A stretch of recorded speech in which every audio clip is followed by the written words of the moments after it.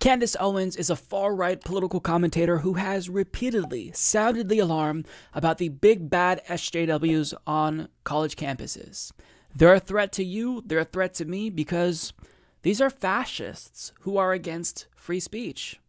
They're always protesting and trying to shut down speeches of people that they don't agree with.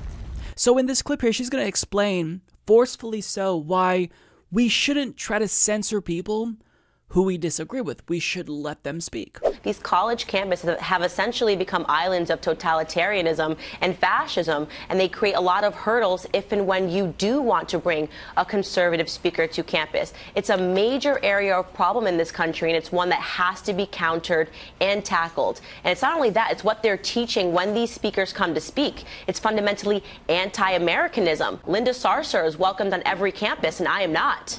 So the underlying implication there, I think, is that she thinks this is a form of censorship. To not allow someone to speak just because you disagree with them, that's censorship. If we allow the Linda Sarsours of the world to speak on college campuses, then we should certainly allow the Candace Owens of the world to speak on college campuses. Otherwise, that's a form of censorship.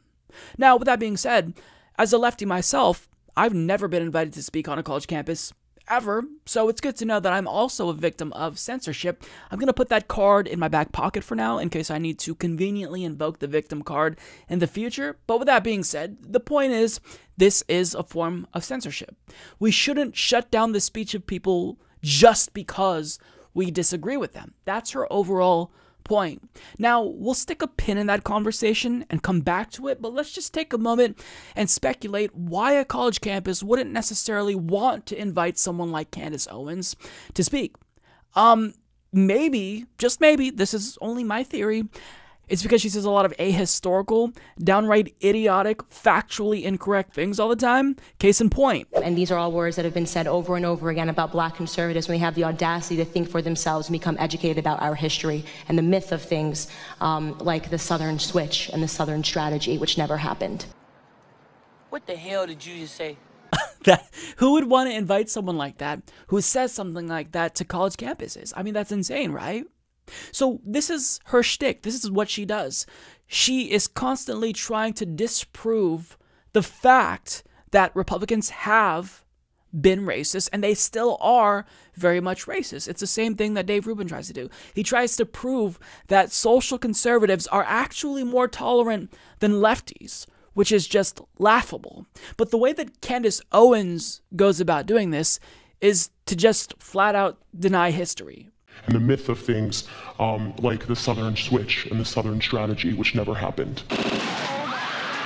She literally just Thanos'd historical facts like that because she didn't like them. Because they conflict and contradict the narrative that she's constantly trying to push. That easy. You don't like a historical fact? Didn't happen. But with that being said, her overall point is no matter how harmful that speech is, we should be allowed to exercise it. If you don't agree with me, that's perfectly fine. If you think I'm living in an alternate reality, that's my right, and I still have the right to express it and tell people about this alternate reality that I have constructed for myself. In fact, according to this cartoon she shared, she claims, quote, "Thought police have the highest records of brutality against the blacks of all time." Now I know what you're thinking. That's not even a coherent point. What is she even trying to say? Well, the overall point is she should be allowed to make whatever dumb point she wants. Freedom of speech, motherfucker. Either you like it or you don't. That's her point. Except, you all know what I'm about to do, right? We're going to share a quote from Candace Owens where she's going to completely contradict everything she previously purported to stand for when it comes to free speech. She tweeted, "If I were president, the punishment for burning the U.S. flag would be the renunciation of citizenship. No jail time, no fine, simply 1 year to liquidate your assets and get the hell out of our country. In exchange, we'd extend citizenship to a hardworking, legal immigrant." In other words, I don't like this form of free speech because it offends me. So let's ban it because I don't like it. And not only that, not only do I want to ban that form of free speech, I actually want to severely punish people by stripping them of their citizenship if they exercise that speech that I personally view as offensive. I mean, and the left is often called the snowflakes because... why? Do you understand here? A so-called free speech advocate is saying if somebody says something that offends me, they should lose their citizenship. How has the right not distanced themselves from her because she's clearly a fraud who is incredibly ignorant? But as Benjamin Dixon pointed out in a recent video, which I will link to, the reason why Republicans are refusing to distance themselves from her is because she basically says all the things that they want to say that would make them seem racist. That's why right-wingers still take her seriously. Because they need people like her. They need people like Dave Rubin to say, you know what? This homophobia, Steven Crowder, it's perfectly acceptable. In fact, your homophobic jokes actually prevents violence because without jokes, there'd be violence in America. Candace Owens, she comes out here, she says, you know what? What the Republican Party is doing is the right thing. They're not actually the racists with these voter ID laws that disproportionately target black people. It's Democrats who are racist. Benjamin Dixon lays it all out in this video that you should definitely watch.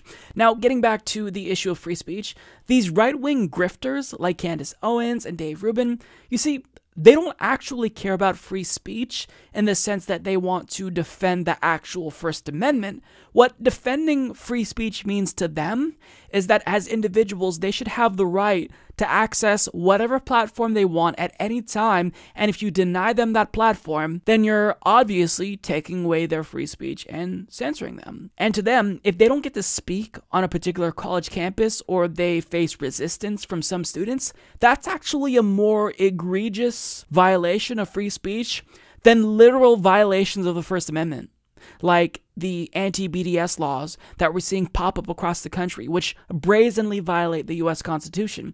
Now, what's funny is that relating to this issue that Candace Owens brought up, this is already a settled issue.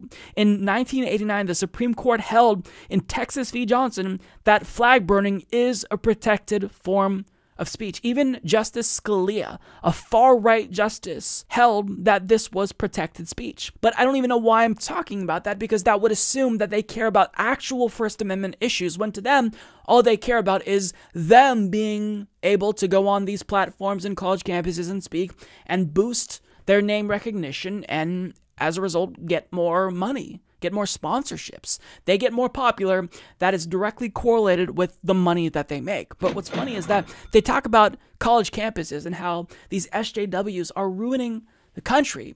But what they actually don't tell you, or maybe what they don't know, is that if you're looking at censorship on college campuses, it is an issue. However, it's just not an issue for conservatives, because even if they're constructing this narrative that suggests that they're the victims when it comes to censorship on college campuses, do you want to know who's actually being censored more frequently? Left-wingers. They are terminated far more frequently for political speech than their conservative counterparts. But yet, they're the victims, and simultaneously, they're the true defenders of free speech. We are actually living in George Orwell's dystopian future, where facts don't matter at all. They have no bearing whatsoever in political discourse anymore. War is peace and freedom is slavery. Except the problem with citing Orwell is that they've appropriated that on the right as well. And if you don't buy into their alternate reality, then you're actually the one who's getting duped. The world has been flipped upside down. And they don't realize what these right-wingers are doing. They're taking this issue of SJWs on college campuses, and they're trying to convince you that this is the source of the polarization, of censorship, of all the issues that we have in the country. Meanwhile, they're not talking about actual threats to freedom of speech. Nobody on the right came to the defense of a teacher who refused to sign an anti-BDS pledge and was then fired. Who on the right called out Donald Trump when he said that you should be penalized for burning the flag? So you've got to understand that this is nothing more than a grift. These people don't actually have a core ideology. It's why people like Candace Owens and Dave Rubin were left-wing not too long ago. This is a grift. The money's on the right. It's on the right and everyone can see it. It's why H.A. Goodman, for example, flipped and went from being a Bernie supporter and jumped to the opposite side of the spectrum and is now a Donald Trump supporter. It's because he knows the views are better, the clicks are better, you get more recognition from the right. Because think about this, like, how often do you see Diamond and Silk and these right-wing former YouTubers on Fox News? All the time. They actually have a career. On the left, nobody ever brings on me to talk on MSNBC. Nobody talks to Kyle Kulinski that often. He was invited on Fox News twice. In fact, it's a shock that Cenk Uygur has been on CNN a couple of times over the past couple of months. It's genuinely shocking to see that, because on the right, they elevate people. There's money there to be made. You can get a sponsorship by a right-wing billionaire if you try to prop up the status quo and say what they want you to say. But on the left, that's not necessarily the case. These people don't care about anything but money and popularity. They don't care about politics. Politics is just a vessel that allows them to monetize what they're doing. That's it. It's as simple as that.